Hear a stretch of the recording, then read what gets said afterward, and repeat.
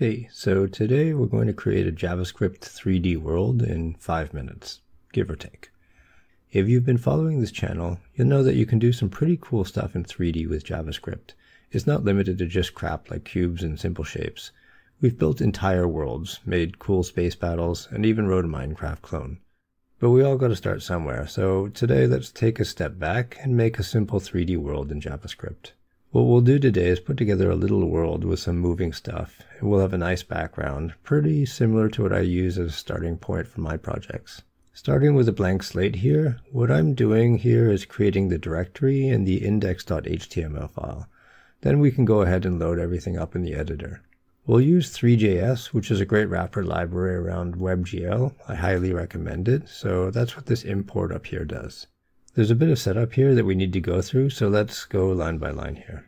This line sets up the WebGL renderer, which is what displays everything on the screen. And I set a few parameters here, like I want shadows, and so we enable this and choose soft blurry ones because they look nice. We also need to tell Three.js a bit about the screen size and all that stuff. Now there's a couple other things. You need a camera, so we'll create a perspective camera. This is like an abstraction over a real camera, so when you move this around your scene, it's like a movie director moving the camera around. Next, we create a scene, which is like a container for all the objects in our 3D world. And the last thing we need is some lighting, so I'll make one directional light with shadows, and then some ambient light for the rest of the scene. And you'll notice here on this line that I add it to the scene. Right now, this code does nothing on its own, so we need to make a render function and call it using request animation frame. These lines do that. We can call request animation frame with this callback, and then in the callback we render and call request animation frame again to start the process over for the next frame. So at this point we've done a whole lot of nothing, bunch of setup, but that's about it. Next step is adding a skybox using a cubemap. So let's go to Google here and type in free skyboxes, and as you can see there's a ton of options here.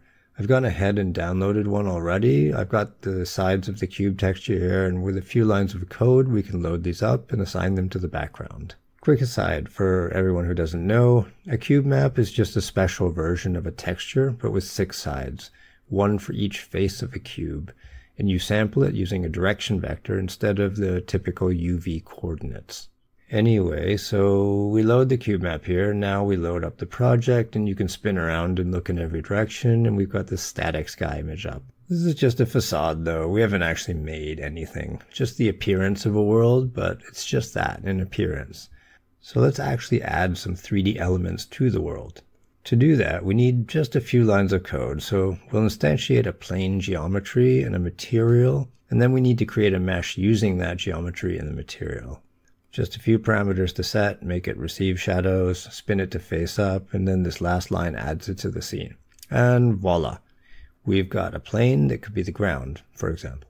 Now, back in code, let's go add some more things to the world. So we'll instantiate a box geometry, and again, create a material and a mesh, set its position, and then add it to the scene.